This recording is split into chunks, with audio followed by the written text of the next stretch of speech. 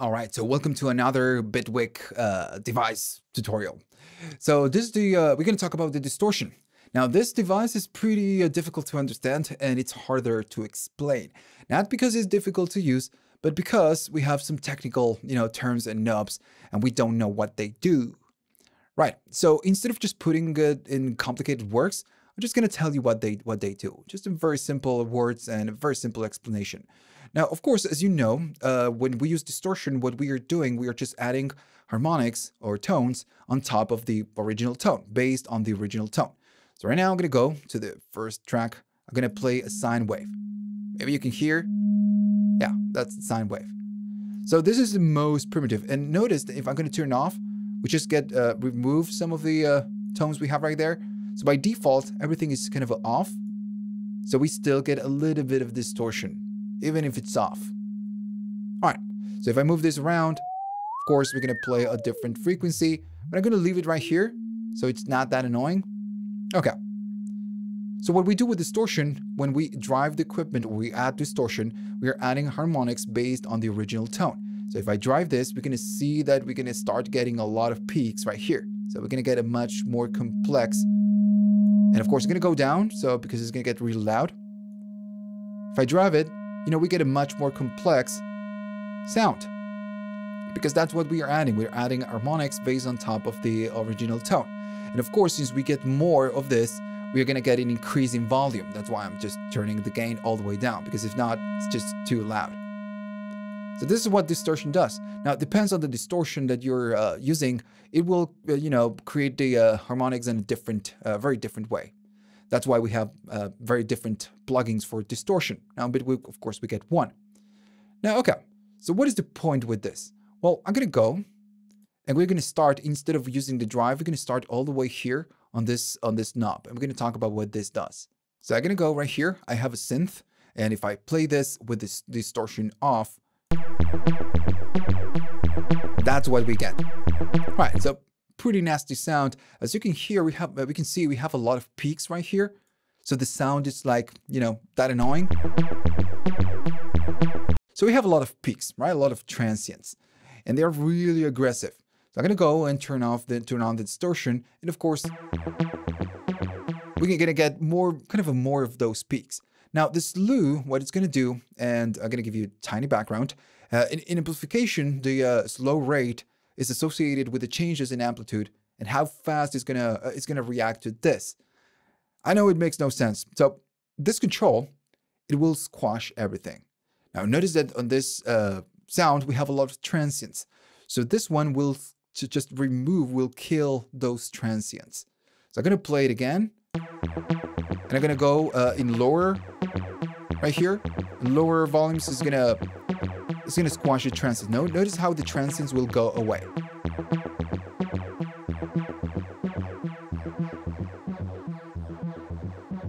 So yeah.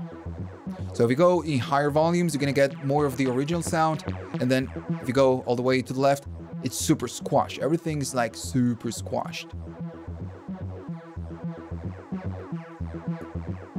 If I go, of course, since we are squashing everything, we get a difference in volume. It will reduce the volume because we are just putting everything together. Of course, if you do this, you will need to, increase the volume just a little bit.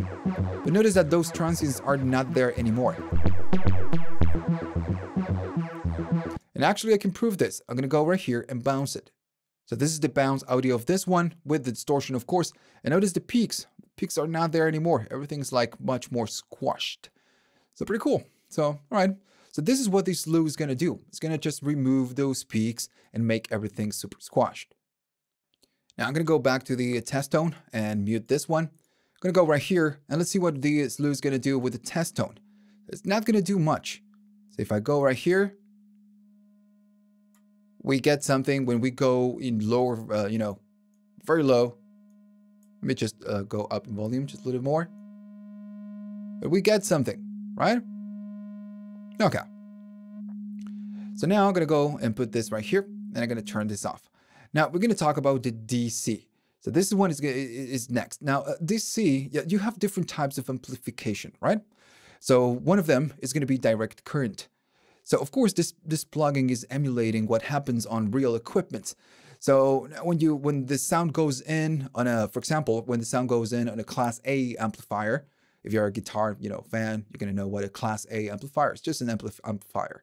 The sound goes through different stages on that amplifier, and then eventually the sound will just come out.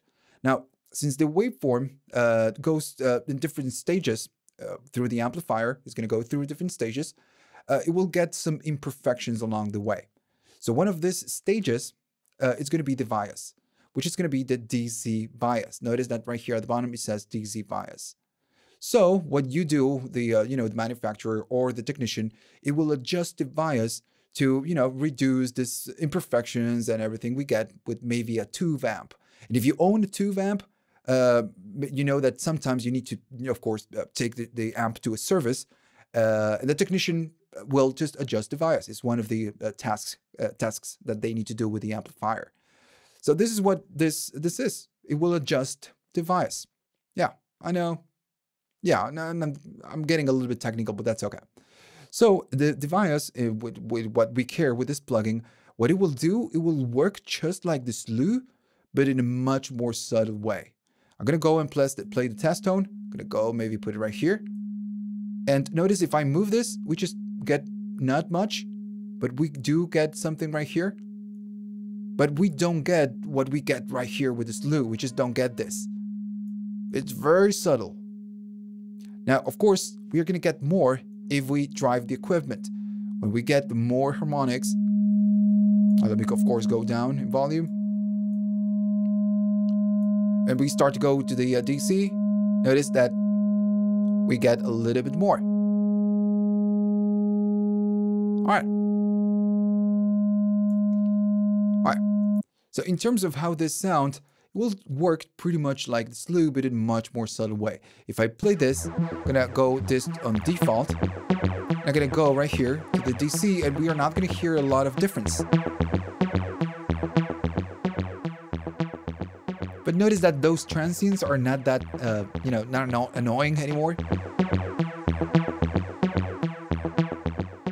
So we are pretty much doing the same. We are squashing all of that. And in addition, what it does, it makes the sound a little bit more darker. We don't have that brighter sound anymore when we go all the way to the top on DC.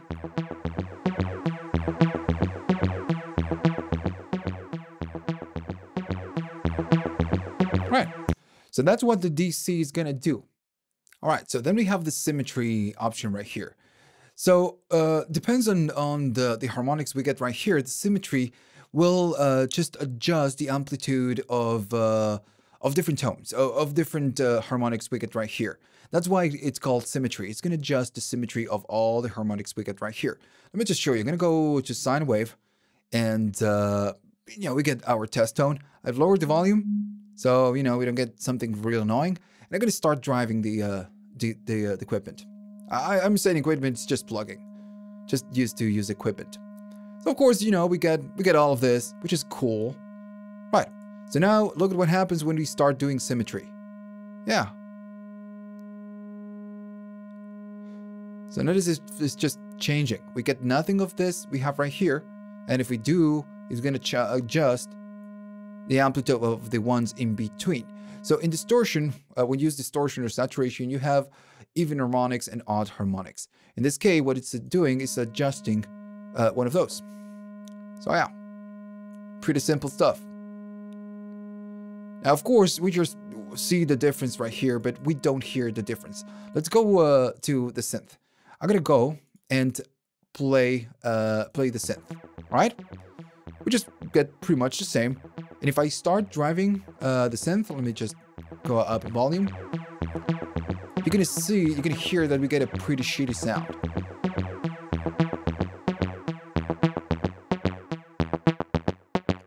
Yeah, and I'm just driving this. All right, so now, of course, it sounds pretty bad. So I'm gonna adjust the symmetry to get the other harmonics back in. And we are back in business. Now I'm gonna go lower the volume. If you go all the way up, you're gonna get more of this, of course. If you want to chop those transients, now you know that you can use the slew to chop them off. That sounds very squashed. Now if we go all the way to the other side, we are not gonna get much difference. So we get more of the other thing. So the symmetry will work depends on the sound you're playing. It will just react different to that because, again, it's just working on top of the harmonics. So it depends on what you're using. Maybe if you use a lonely hat, you're just not going to get a lot of results. Depends on, again, on the sound that you're playing right here and the complexity of the sound. All right, so in conclusion, these 4 knobs are not that, hard anymore. With this one, we just squash everything and we just chop those transients. The DC it's like a very, small version of the slew. We're gonna chop those transients again. And then with the symmetry, we'll just make the harmonics that are very low a little bit higher. We'll just adjust everything. And of course, right here, we're gonna drive the plugin. We're gonna add more distortion, more harmonics. That's it. That's it. So then, of course, we have this right here in between. Now, of course, right here, we get the visual representation of what, we get, the sound we get after we apply distortion. And you get this one and this one. So, of course, sometimes when you add distortion, this is going to get pretty noisy, right? So we get a low pass and you get a high pass. So this one, what we'll do, it will just make the higher frequencies, it's going to cut them, or you can cut the lower frequencies. So notice that we get just this part, we get just the mids, or just the highs. All right, let me just go a little bit less on this one. All right, so of course you just get an EQ. Now, the funny one is going to be this one. What do we get on this one? Well, this one again is just like an EQ. Now, it depends on what you're doing, and I'm gonna go to the other example. Let me just pause it. I'm gonna go to the test tone. I'm gonna go here, just mute this one, and all right. So I'm gonna go to the test tone. I'm gonna go and play this. I'm gonna go back all the way to the drive. I'm gonna drive it just a little bit more. All right. So why do we get this yellow? So this one is like a boost or cut. Why? Well, of course, right here, maybe later, depends on what you're using, you're going to get a much more harmonic content right here. So if I go right here and boost this frequency, I'm going to get much more harmonics easily. I don't need to drive it that much to get much more. Just by boosting the essential frequency, I'm just getting distortion, not driving the equipment. So maybe one day, if you're using the distortion, if you're driving and you're just not getting there, just try a little bit less and boost the essential tone just to get a better distortion, right? And again, this depends on what you're going to do. If you're using a snare, you're going to go and boost the frequency what your snare is playing. Same thing with guitars, same thing with any kind of instrument. You're just going to go and boost a little bit of that just to get a little bit more. Same thing, if you have something that you want to remove, you can go all the way down. You just can cut it. Notice that we get pretty much nothing right here. Almost no distortion, no sound, because we are just cutting the essential frequency. All right, so that's why you get that yellow. So you can boost what you want or you can cut what you don't want. All right, just to finish, one more cool thing you get is the wet effects. So this one, what it will do, you can add plugins or whatever plugin you wish, and this one will work on top of the saturated signal, not the original signal. So, for example, if I go and grab a chorus, I'm gonna go drop it right here, and this chorus will react on top of the saturated sound. So if I play it right here, oh, sorry, made a mistake. I wanted to put it right here.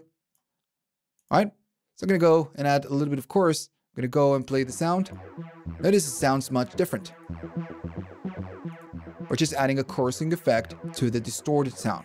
And now notice that we are on mix, we are on 100%, so the only thing we are listening is the distorted sound, right? The processed one. So if we go back, we get a little bit of the distortion with the chorus and then more of the original sound. Right. So in conclusion, after you know what these are and what this does, it's pretty easy to use. You just get the mix control. Let's say that you're gonna play your sound. You want to squash those transients. You use a little bit of slew. Maybe it's too aggressive. You go to the DC. You can adjust the symmetry so you don't get that choppy sound. So you adjust the symmetry. If you want to do a little bit less and boost the essential frequency just to get more harmonics, you can do so. You can also adjust the Q so you can make this bell just a little bit wider.